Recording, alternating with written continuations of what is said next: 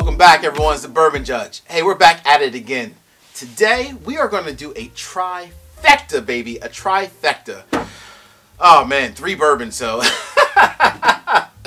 I'm ready to have a little bit of fun. Hopefully, you guys and gals are too. All right. So, today, we're going to go ahead and check out Starlight Distillery. And I will put the link up above. I reviewed Starlight Distillery before, so I'll put the link up above so you guys can see that one. I went in depth with like the history of Starlight Distillery, all the cool facts. So I'm going to try to keep this one a little bit more high level. But Cliff Notes version of just Starlight Distillery as a whole, they are based out in Indiana. They are a true end-to-end distillery, meaning they are farmers. That's like truly who they are to their core. They've been farming for hundreds of years. So they're farmers, so all of everything that goes into the bourbon, to the mash bill, their corn, rye, I mean, everything that goes into the mash bill, they're distilling it there, they're aging it there, they're bottling it all there on site in Indiana. Yes, Indiana. And no, again, they are not a part of MGP. I just like to try to make sure everyone's clear on that. I think everyone in the bourbon world here's Indiana, and the first thing people think of is MGP. No, they are actually just Starlight Distillery making some damn good bourbon. So Starlight Distillery was kind enough to send me 3 samples. We have their bottled and bond. We have a wine finish, a Spanish wine finish. This is the Vino De Naranja. I may have killed that name, but I apologize. I didn't do well in Spanish in high school or middle school. And then last but not least, we have the honey finish. So these are 3... actually like 375 milliliter sample bottles, but I will of course obviously share with you guys exactly what the full bottle does look like. So we got 3 different samples to get into today. Let's have some fun. All right, let's go ahead and dive into let's call it the first, like the traditional Carl T. Huber bottled and bond. So I'm gonna pour this real quick. When you think of bottled and bond, of course, obviously, it comes in at exactly 100 proof. It's aged at least 4 years. For this sample that they provided, it's actually aged 4.5 years. Always in a government-controlled warehouse, and it follows all of the other traditional bottle and bond rules, if you will. All right, so aged 4 years. So Bourbon Judge, tell me about this one. How much is it? How hard is it to find? Where am I going to find it? All that good stuff. So the actual bottle, the full-size bottle, again, this is just a sample. The actual bottle of Bottled and Bond Starlight, you will find it, I've seen it across, oh gosh, where I live. I've seen it in Delaware, New Jersey, Maryland. You know, the price is going to vary, but for the most part, it's about a $50 bottle. The going average price for a standard, really good Bottled and Bond product is about 50 bucks, which is what this one would cost you as well. I've seen it across a couple different states. Now, I will say on the East Coast, I do have to do a bit more, let's call it, going to more stores to find the bottled and bond version. The small batch, even the sherry, I can find a little bit easier. But the bottled and bond, I've seen it in a few places.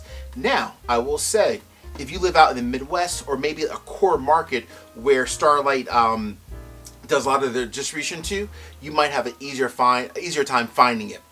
One last key thing. You guys all know the use of technology. So if you can't find it locally, you can do 2 things, and I promise you, these do work. Number 1, make sure you reach out to your local liquor store owner and say, hey, Bob, Susie, John, Jill, whomever whatever their name is, I want Starlight products. I've done that a few times, not just for Starlight, but for other products. And I'll tell you, as long as you have a really good relationship with the store manager and or owner, they will get the products in for you. So that's one thing. But the second thing, if you're having a hard time finding this bottled and bond, you can always just go online. I've seen it before, this one and other finishes at like Sealbox and other online bourbon retailers or whiskey retailers. All right, enough with that. Let's go ahead and get into the bourbon itself. So, color standpoint, again, not bad, very nice. It's like a golden brown, very nice and light and crisp, like a very it's kind of like a lighter walnut brown, if you will, maybe even almost like a golden brown, if you will. All right, not bad. Let's get into the nose. All right, so $50 bourbon, 100 proof.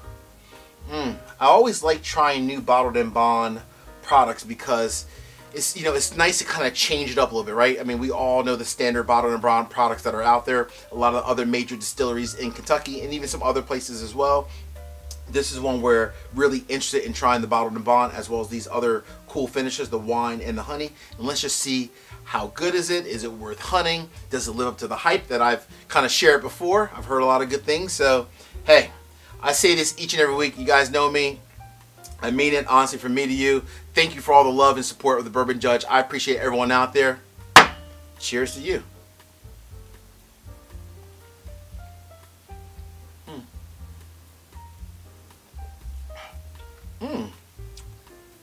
Wow. Ooh. All right. That has a for 100 proof, a nice little kick to it. Let me get a little bit more before I get into like everything. So I will say though, from the nose, wow, this has like a certain je ne sais quoi about it. It's something different about this one in the nose. It has a bit more than what I expected. A bit more pepper. It's like very spicy in the nose, almost like spicy with like some golden apples, some apples and some honey kind of folded in. So I get spice, like a peppery, a little bit of like some mint, some apples and some honey, all together with a little bit of caramel as well in the nose. Wow, that's actually really nice. It's completely different than like, honestly, like a 1792 bottled and bond. Completely different. No like bananas. This is completely different. This is like a league of its own, like in a certain category, which is cool. All right. All right, Starlight.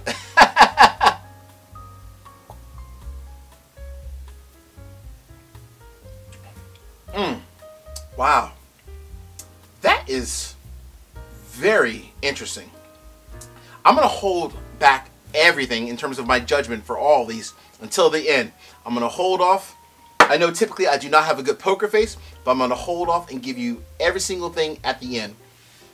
I will say though, just to kind of close this out for now, and I'll come back to it. Everything from the nose transferred to the palate.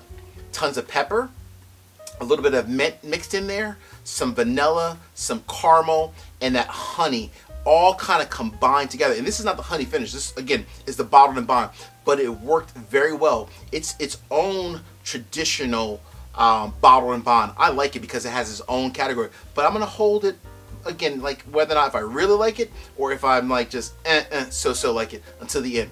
Very, very cool though. Let me go ahead and just cleanse the palate real quick. All right. So now we are going over to the wine finish. All right. Now this one, straight up, I have not seen locally. I've seen some of their wine, some of their finishes locally, but not this actual finish here. So this is the Vino De Naranja. Again, I know I just killed that name, so I apologize. But what does that even mean, Bourbon Judge? So this is a Spanish wine finished bourbon. So essentially the Spanish wine is essentially what happens is this is a white wine, a white Spanish wine that is then finished with orange peel. So it's almost kind of creating like an orange wine finish, or an orange, it is an orange wine as a whole. So it's definitely going to probably create some very unique flavors in this nose as well as in this palate. Let me go ahead and pour this one. All right. So what are we talking price wise? So MSRP for this one, when I've looked up like different stores and I've talked to some different friends like across like the US that have actually purchased this before, for the most part this retails about $75. This is about $75. Some of my friends across the US have found this as local store picks, right? Locally, and or of course at the distillery as well. Again, a lot of times you can get a lot of these like specialty finishes also online, again at Sillbox. So, you know, unfortunately I haven't had a chance to find it by me locally, but hopefully as Starlight starts to kind of expand across the US, I'll see more than just the traditional. I've seen locally by me personally, the rye, the bottled and bond, the small batch, and I've even seen the honey before, but I didn't buy the honey because that was before my good friend Blake put me onto Starlight. So I didn't know what I was kind of missing out on, but now I know. I will never miss a another cask finish from Starlight. Trust me. But again, this is a Vino De Naranja. All right. So from an age standpoint, this one, actually both of these, I'll say, just kind of cover them both. They're both in that 4 to 6 year range, right? Because this is a blend of barrel proof bourbons that were then finished in either a honey or, in this case, the Spanish wine. They were a blend of barrel proof bourbons, and so on an age range, it's about 4 to 6 years, and they're both about 110 proof as well. So they're both about 110 proof. The cool thing is that this bourbon, after it leaves like the standard barrel that has been aging in for 4 to 6 years, it then ages for about 3 to 6 months in the Spanish wine barrel. So that's what kind of gives it like hopefully like some unique flavor and from a nose, palate, and finish standpoint. So let's go ahead and get into this one real quick. All right. This is interesting. So I would have thought in the nose this would have been extremely strong and just like kicking out notes of like just very orange forward and so forth, but I actually get a lot more traditional bourbon notes from this. I get more caramel, a bit more even brown sugar in this one. I do get some pepper, but more caramel, brown sugar. I do get that wine, and that orange peel is there in the nose, but it's not like overpowering, right? You know, sometimes like with some bourbons that are finished in like a wine or a honey or whatever the specialty wine cask finish that might be, they're just super overpowering. This one is actually kind of nice and elegant, actually. It's not bad. It's not bad at all from the nose. And look at that color. Very nice and dark. I like that. This is like a deep walnut, almost like a mahogany technically. This is extremely dark. All right. Wow. Vino De Naranja. I just said that again. And I know I messed it up. I love it. Not bad. All right. Hey, do me 3 favors real quick before we move on. Number 1, hit the like button. Number 2, drop me a comment. You guys know I love going back and forth. I love having a blast. Try to reply to every single comment if possible. And last but not least, please make sure you also hit the subscribe button so whenever I publish content, you have a chance to get the notification. Cheers, everybody. I gotta stop banging these glasses this hard. They're gonna break some one day.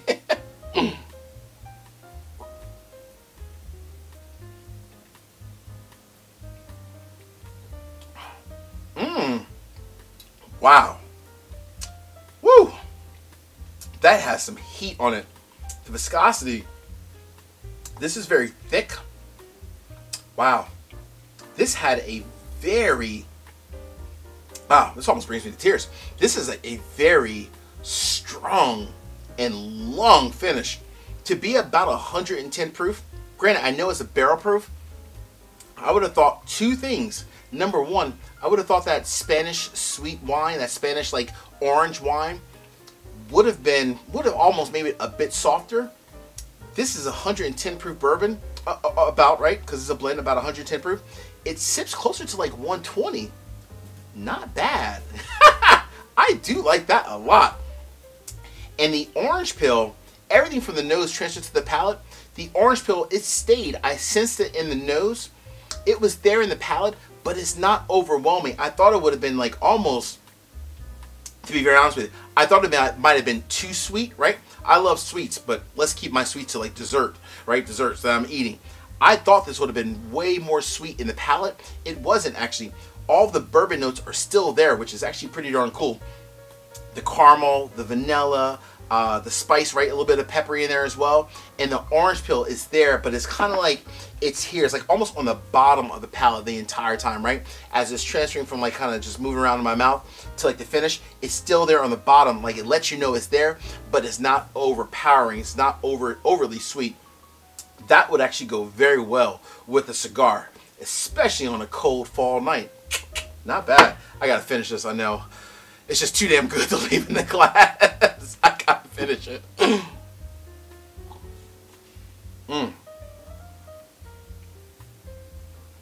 Wow. Wow. I've never had this finish before. I mean, we've all had ports, Cabernet, wine finish, and other versions of different, wine finishes. I've never had this one before. That is pretty damn special. I couldn't even hold back. Wow. That's really good. That is pretty darn good. Let me just cleanse my palate before we move over to honey. All right. And I'm going to do you guys a favor too also. Not a favor, but I'm going to give you guys one thing. At the end, I'll kind of go through them again, a quick recap. I'm going to rank them also. Not in terms of like, the worst to the best. I'm going to rank them in order of which one, if I was grabbing them off the shelf, which one would I go to first, versus second, versus third. Is that cool? All right. All right, now let's go to the honey.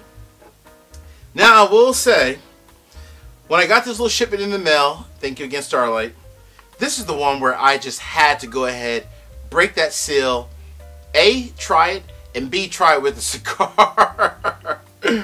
And so I've already dived into this one, but we're going to go into it a little bit, just to see whether or not maybe if things have changed, just, since I got this package. So, again, with this one, they're using their barrel-proof bourbon, age about 4 to 6 years, right? Because they're blending cask strength bourbons from multiple different barrels. So the age is roughly 4 to 6 years. The proof is about 110. You'll notice that most of the Starlight barrel proof versions that they have, their cask finishes, so not bottled and bond, obviously that's always 100, but most of their cask strength bourbons, like the one I have, the sherry finish, they're always anywhere from like 108 to 113, on average about 110 proof.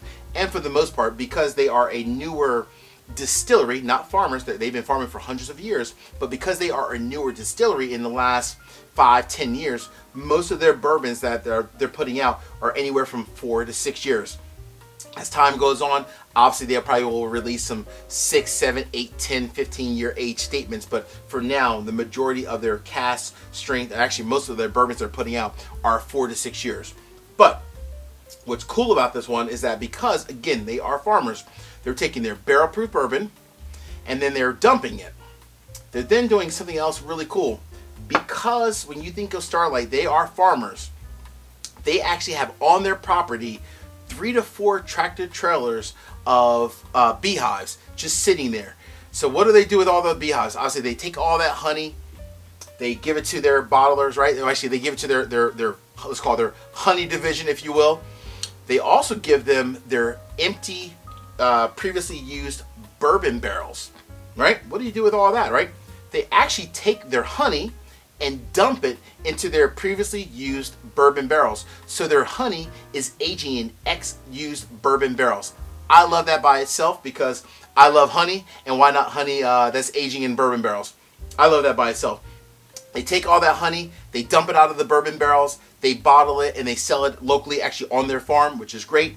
Now you have all these ex-bourbon barrels that now also have, ex-honey. It had honey in there. What do you do with it then? So then they take all that bourbon, they place it back into those barrels that just had honey in it. It ages for an additional 3 to 6 months, just like this one. Ages for 3 to 6 months in those ex-honey used barrels. And then they obviously bottle it for you and I. I've seen this in stores. Again, this is back before I was really kind of onto Starlight as a whole. I missed it. It sold out super quick. So if you see this in the store, let's just see how good it is. I'll hold on 1 second. All right, let's get into this nose, folks. Hold on. All right. All right, so again, $75 bottle. It's going to vary, obviously, in terms of like where you live, right? I've seen it for about $75 by me. By you, it might be 70, it might be 80 or 85. It depends on your store, obviously. We all have different, taxes and so forth. But as a general rule of thumb, about $75. All right. Now, what's interesting about this, which is pretty cool, it's not super sweet on the nose. The nose is way more well balanced. It kind of reminds me of the nose of this one here, the Bottled and Bond. A bit more peppery. Some apples. You do get the honey from the nose as well, but also kind of like this one, it's not overpowering, right? Like I know it's finished obviously in a honey barrel, but it's not overpowering, which is great by itself. All right. Color-wise, not as dark as the wine finish. Kind of similar again to the Bottled and Bond, but hey, cheers everybody. Appreciate you all.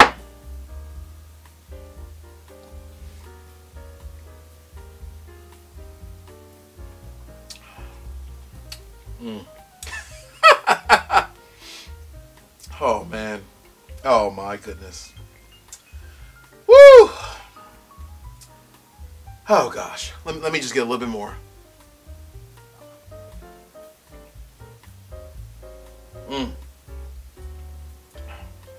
Wow. All right. Oh man, that's a tough one. So, similar to this one, everything from the nose transferred to the palate. What I like about both of these, but I'm speaking about this one in particular, you definitely, in the nose, you get the honey, but it's not overpowering, right? You get more of like the pepper, more of like the honey, and the traditional caramel notes, but the honey is there, right? All the way through. You also get like the apple on the nose. What I like about that one is that everything transfers to the palate. You get the traditional notes. It's a long finish. It's not as long as this one. I will say though, the finish is long and solid, and it eventually kind of drops off. But that probably makes sense too, because this is also finished in a honey barrel, so that sweetness probably eventually kind of just fades away a little bit more than this one. That actually sips more like 120, maybe even 125 proof. This definitely sips like a traditional 110 proof bourbon. That is pretty darn good. And that absolutely, as you can tell, goes very well with a cigar. In fact, it went very well with a really good cigar, by the way. All right, so overall, first and foremost, I have to use a gavel. All three of these, straight up, are absolutely, hands down, every day, all day, a buy. The bottled and bond, the wine finish, and the honey finish, straight up, are buys all day long. But I'm going to go ahead and rank them for you, right? So if I'm at the, I'm sitting in my local shop, I see all three, maybe I have a fixed budget. Which one am I buying first, second, and third? And what's the reason why? Woo! Oh my gosh. They're all really good. They're all home runs. All right. Damn. All right. I got it. I got to keep it real. Number one. This is almost hands down. If I'm in a store and I see one of their specialty finished bourbons, by chance I see the Vino De Naranja. Hopefully I got that right again, or I murdered it again.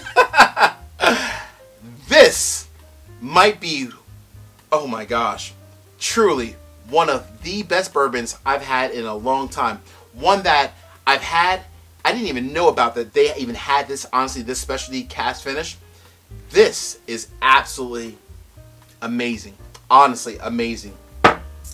It was a surprise. Going into it, before I even received the package, I would have thought it would have been the actual honey.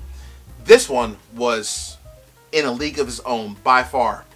Now, you ask, Bourbon Judge, what's second, what's third? This is tough because while I love the honey finish, this bottled and bond was actually pretty damn good. I mean, for a standard bottled and bond, no specialty finish, this is pretty solid. All right, I'm going to do this. Oh, man, I got to give one. Gosh. All right, here we go. I'm going to give the silver to the honey finish and the bronze to the bottled and bond. But honestly, I only did that because I wanted to do a true second and third place. But in all actuality, these are almost equal. They really are. This is I mean, folks, I'm telling you, I know everyone out there loves your big bad boys, your Heaven Hills, your Buffalo Trace. You are sleeping, and I mean you are sleeping. Please wake up. Please wake up. Starlight Distillery is producing some fantastic bourbon. I love the sherry finish that I have. The small batch is really good as well. The double oaked is good. This bottled and bond is pretty darn special by itself.